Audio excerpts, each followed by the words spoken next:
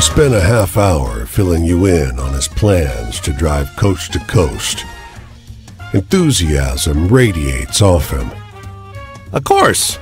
Where's the joy in driving if you don't look the part? He slips off a glove and has you feel how soft it is.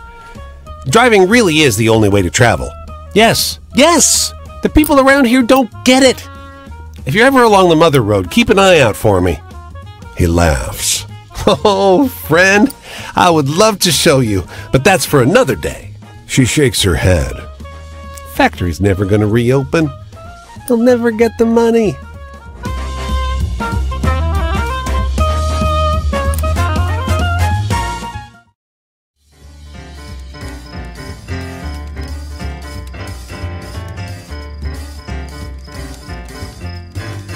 Some people like to think of porters as some special kind of black folks. I suppose that's true. I know I don't always correct them, but we ain't special. Not really. No matter where I go in this country, I'm a black man before anything else. That was true before I put on this uniform, and it's going to be true long after I'm buried. Have any optimistic tales?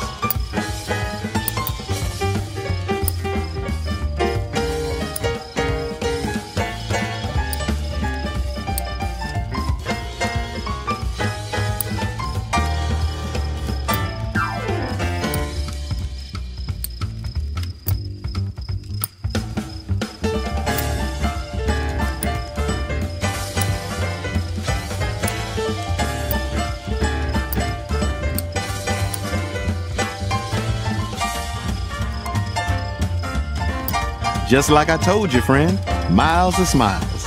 Love. I was worried about Lucy. I was afraid having to pretend to be kind all the time would stop me from feeling the real deal. But I guess I'm just a bad actor. Because none of what I perform for those passengers compares to the love I have for my brothers and my people. Anyway, I'm in the mood for a good happy story. You got any?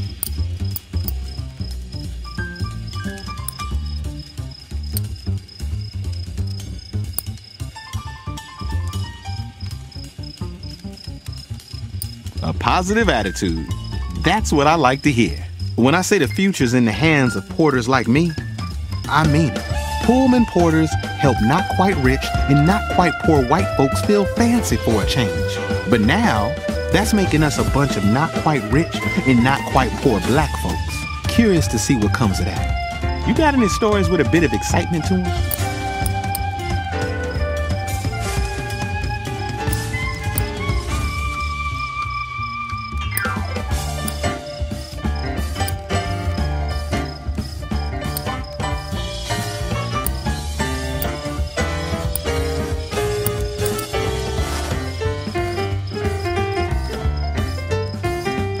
Hear that story on the radio?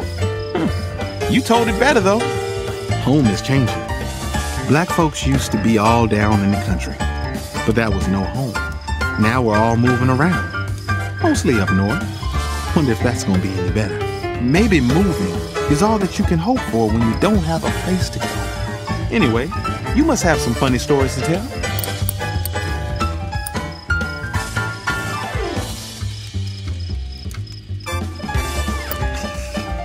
I'll keep this story in my pocket for sure. It'll make some passenger laugh. Luck? Oh, I'm lucky. Real lucky. I feel guilty complaining like I do. With this job, I'm a hell of a lot better off than plenty of other black folks I know. I think about that, my relative fortunes, and it takes some of the sting off. Tell me something that'll make me laugh. I could use a chuckle.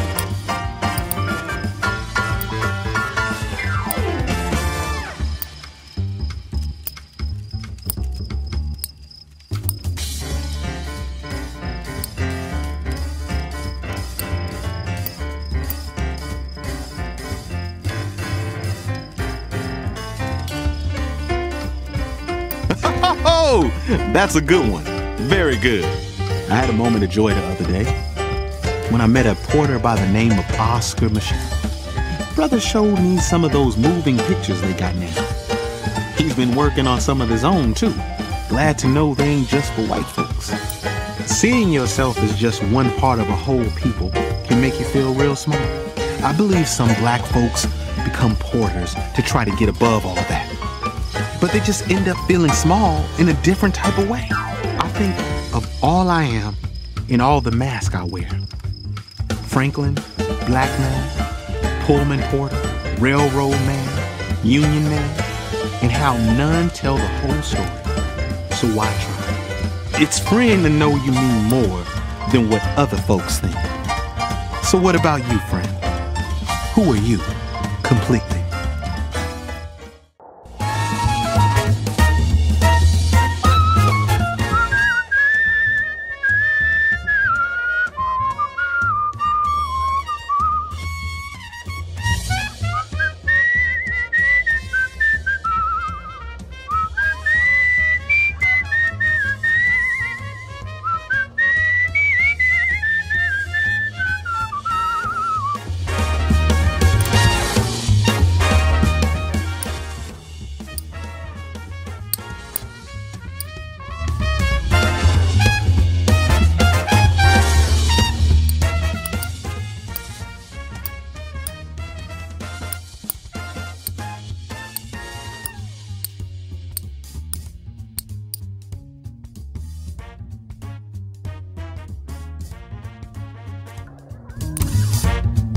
A Chevrolet idles outside a dusty filling station.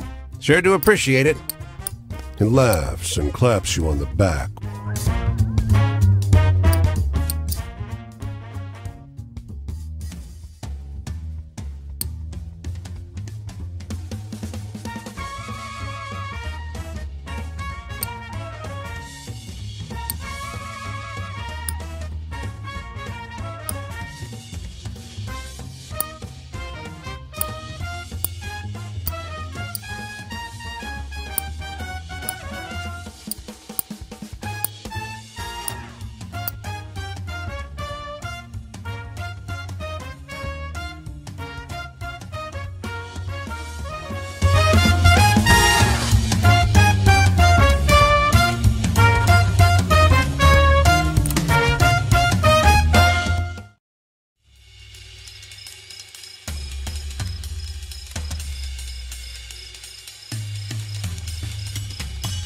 You want to know something funny?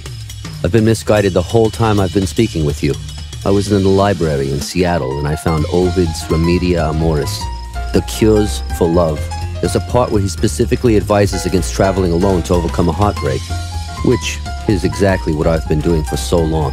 I laughed, a wild, bestial laugh. They came over and kicked me out. You never know what you'll come across when you read whatever you can.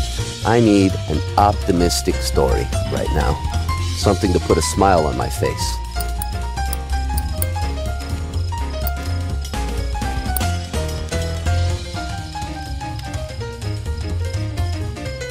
That's a good one. We do reach up like that, towards hope. Everyone thinks they understand love. I thought I knew what it was too.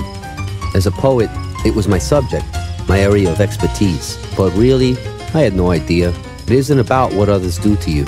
It has nothing to do with that. Love either comes from you or it doesn't. And that's the end of it. Alone, out here, I spend too much time inside my own head. Can you tell me a hopeful story?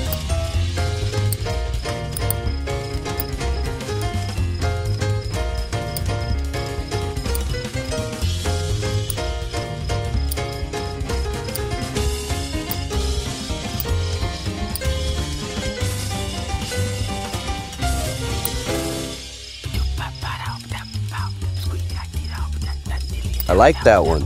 Makes me feel the way Silas used to, in the old days. Faith.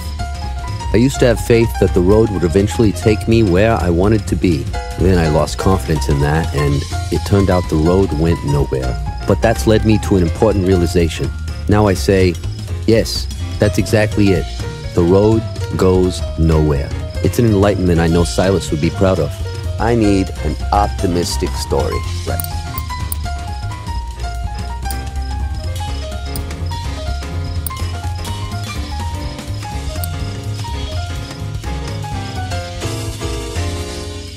I like that one. Makes me feel the way Silas used to. The future, I don't know what's to come after all this, but At the moment, I can't bring myself to care. The whole time I wandered alone, I lived in the past and put all of my hopes in something yet to come. I need to let go of all of that. I've decided there's no such thing as the future. It's a healthier way to go about this business of living. Sometimes I want to hear a sadness that resonates with my own.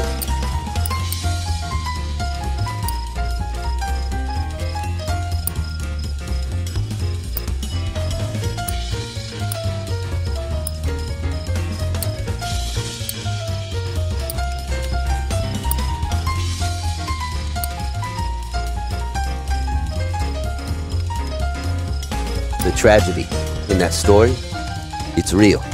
Have you ever tried writing poetry? Oh, it's like I've been sleeping this whole time. Sleeping or dead.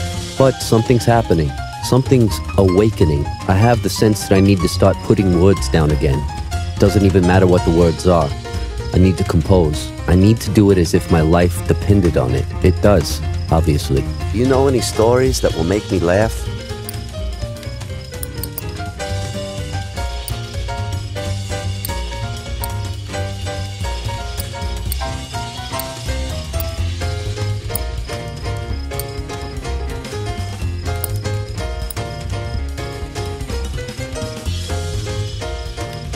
Hey, you don't need to try and cheer me up. It's been a long while since I truly felt joy. But when I look back on it now, I can see that joy was when I was telling Silas about my poems, and he was saying nothing in return, just watching.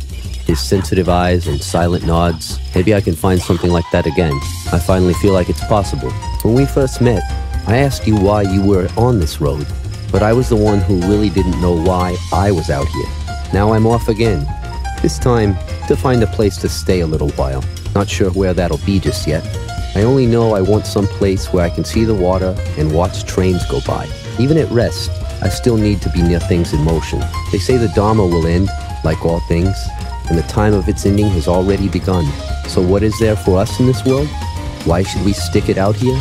I don't have a great answer to that, but I feel better than I did before. I loved Silas. I still love him. Love him like nobody else. But everyone goes their separate ways in the end. We all have to wander. See you around.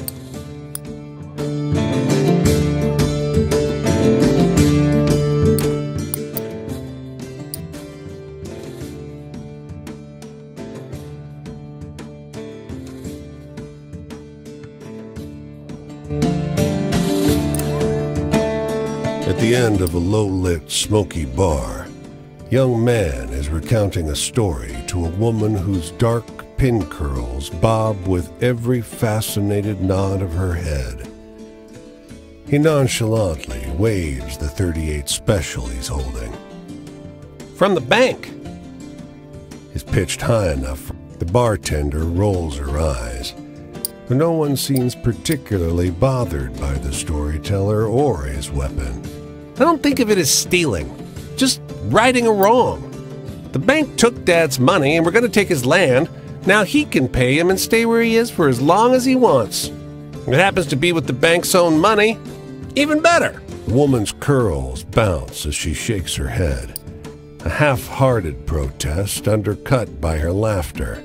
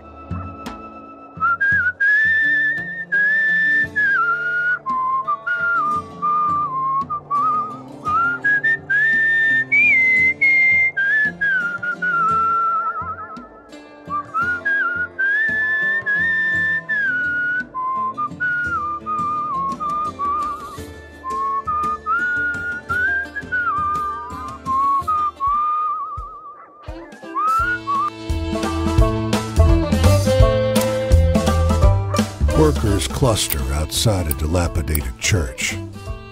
A heavy-set man sings a work song as he swings. The man leaning on the jackhammer nods. Hadn't heard him sing before. Aim on the bare bones of the earth. I'm gonna dig my heels into the ground. 'Cause when that ferryman come for to tally up my worth, I won't leave much behind to drag me down.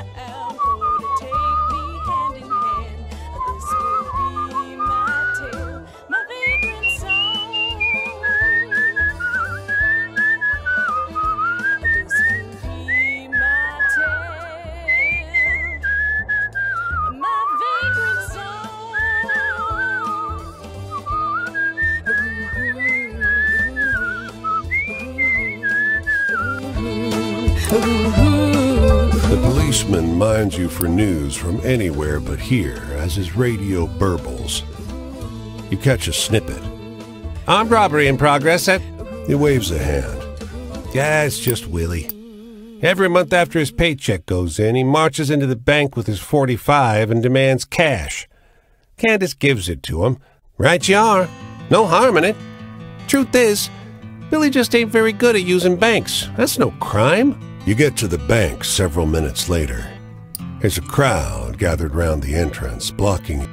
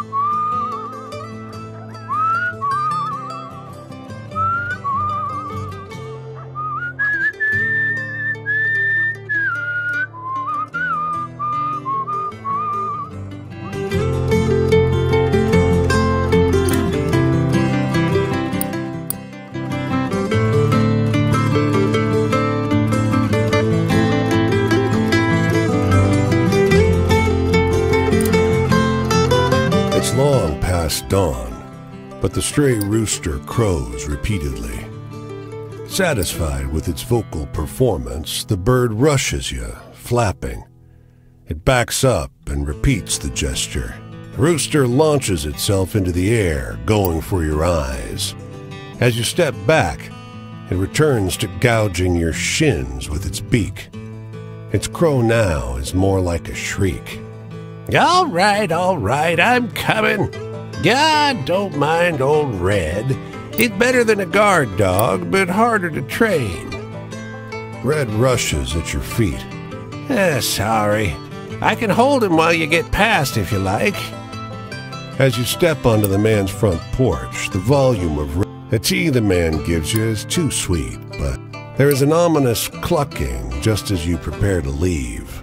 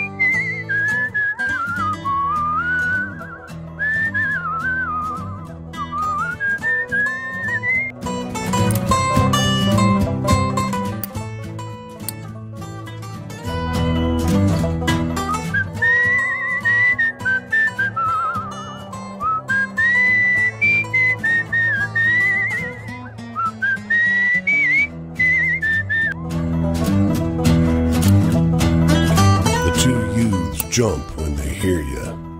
Oh, thank fuck. Thought you were our paw. We need you to take these sheep away. He points at the sheep. Revenge, mostly. The boys are grinning. Was that a joke? Pa gave Lenny. Well, you can fuck off then. As you head away from the field, you pass the porch of a farmhouse. The man stands, yawning apologies. At your words, he sits again heavily.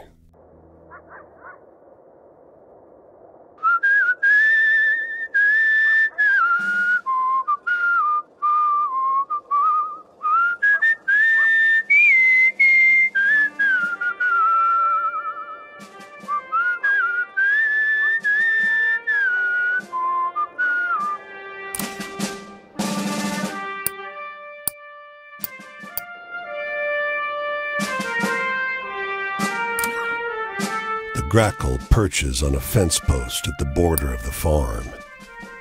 Fields have been stripped clean. A man lies on his front in the dirt, seeds spilling out from the sack he holds in one hand. You take the sack. The birds' heads turn in rhythm as 6 eyes assess you. More, it says. You cautiously feed it a handful of seed. The bird crows with rage. The bird gouges your arm. You bat it away. It lands by the man.